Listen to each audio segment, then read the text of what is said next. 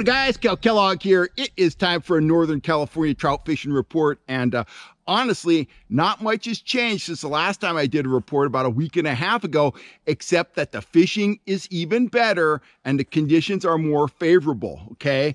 We've had periods of clouds. We haven't had a lot of heat. We've had periods of wind that causes that surface water to mix with the colder water lower in the water column. And as a result of all these factors, the surface temperature at most valley and foothill lakes has remained fairly low.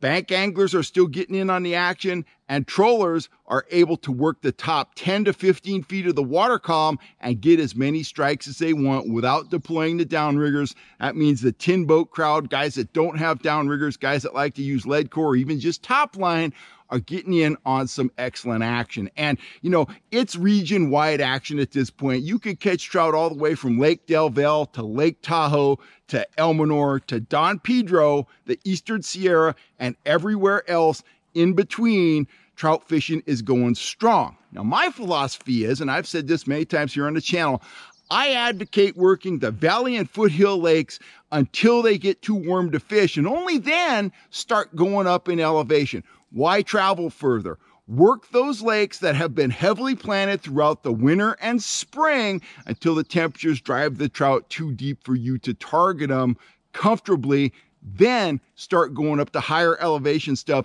Chase spring right on up the Sierras. So no need to leave the valley right now. You certainly can, but there's no need to leave places like Don Pedro or Folsom or Collins if you just want to go out and you want to catch a mess of trout.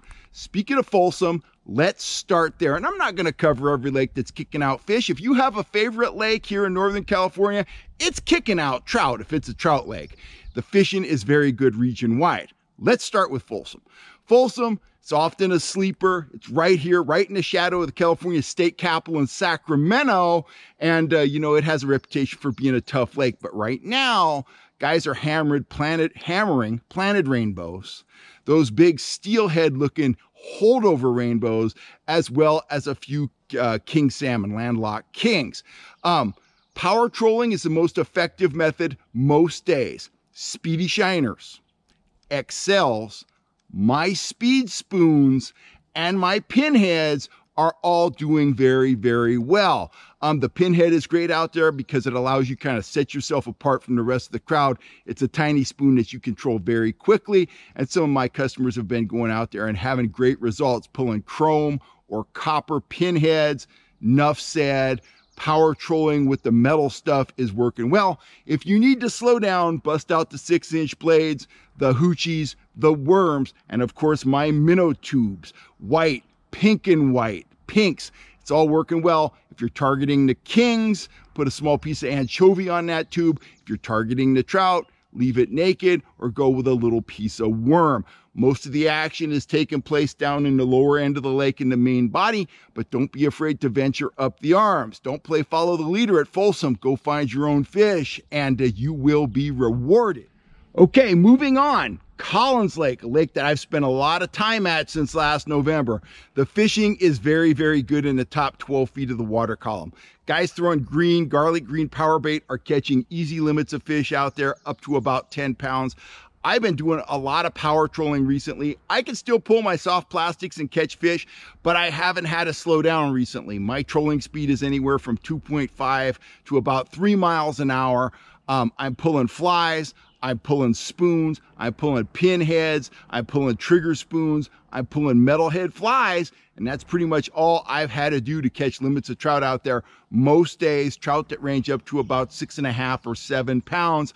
I'm working the shoreline, I'm working shallow areas, I'm staying out of the, the deep areas, I'm working structure, I'm staying on the move, and I'm catching a lot of fish at Collins. Enough said. If you want to get your fish on, Collins is a great place, and you can get your ice cream on as well. Down in the valley, Lake Comanche. Lake Comanche continues to amaze. Bank anglers continue to score inflated worms, power bait, the usual suspects, the usual areas. Stop at a spot, fish for 30 minutes. If you don't get a bite, move on, find the fish. They're there, you just gotta find them. The lake level's down, but it's still a huge lake. Trollers, power troll, power troll, power troll. Okay, Rapalas, Speedy Shiners, Speed Spoons, and my Magnum Metalheads are getting it done. Comanche is a great grub lake, but you don't need to use grubs right now.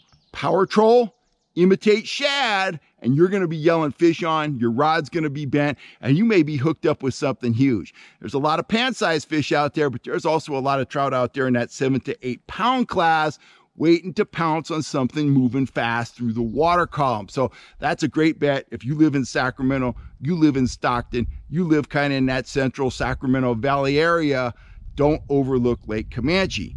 My final choice is probably overall one of my better choices would be Lake Don Pedro.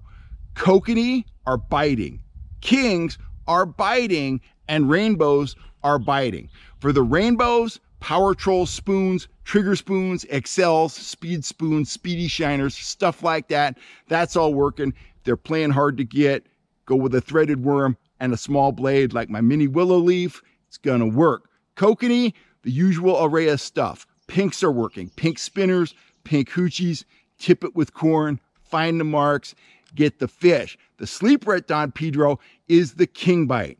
Roll shad, roll shad, roll shad, and if you don't want to deal with shad, get a set of my rolling crippled minnow spoons, put them down in that 40 to 60 foot, depth range, work any marks you see, work any spots of bait that you see, and you may be rewarded with a very nice king. I saw a king the other day that was 6.25 pounds caught at Lake Don Pedro. If you want a guided trip out there, give Monty Smith of Gold Country Sport Fishing a call. He's the top stick down there. He's taught me a ton about trout and salmon trolling, and he is just plain fun to fish with. You can find him online or you can find him on Facebook. Anyway, that wraps it up for me. There are too many spots to mention in terms of great trout and salmon fishing right now. Whiskey Town's kicking out, Kokanee. I mean, fishing's great everywhere. The problem is right now, we don't have enough time and gas money to hit all those lakes that are offering outstanding fishing. So stick with the valley fisheries, stick with the foothill fisheries. Thank me later, because they are kicking out a ton of fish right now. Minimum travel, maximum fishing. I'm Kel Kellogg, and if you're looking for any of the gear I just mentioned, get on over to my store at fishhuntshoot.com. Thanks for all the support, guys.